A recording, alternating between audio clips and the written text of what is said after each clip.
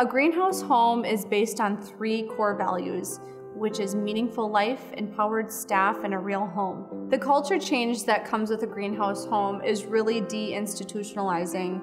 When a family member or elder walks in, the feeling right away is that this is exactly something I'd want to live in. This is very comfortable and warm. The layout of a greenhouse home is very much residential feel.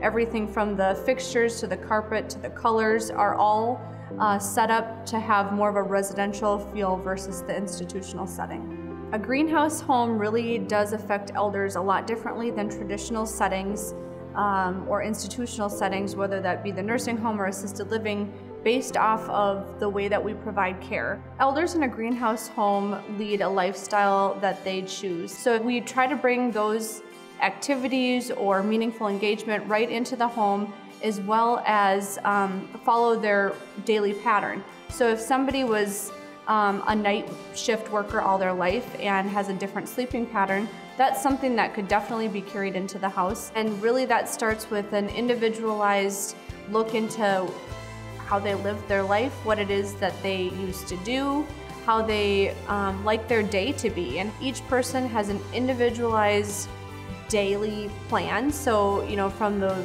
times that they get their medications, to their treatments or cares, to going to bed and waking up in the morning. Those things are all based on the person and what the elder wants. The staff really has a very close relationship with our elders. In each home, there are a max of 11 or 12 elders in that house, which has its own set of staff, which are the Shabazim, the Universal Healthcare Employees, who are CNAs, and then we have our clinical support team that surrounds them, which is our 24-hour nurses. They are the closest to the elder. So as far as whatever it is that is needed for the elder, they really can provide it all. You would not see any cleaning carts or medication carts.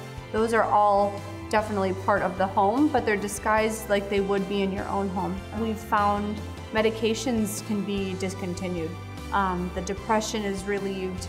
The different things that maybe they were taking all these pills for once upon a time has now changed, just because the feel in the home, the care that they're getting, the more individualized care that they are getting has made them who they really used to be. It's peace of mind for the family to know that mom or dad is taken care of. It's a safe, secure home, and she's getting or he's getting the care that they need. Those who walk away from a greenhouse home have peace of mind and know that they don't have to worry if mom's getting the right care or the proper care, because really mom is thriving.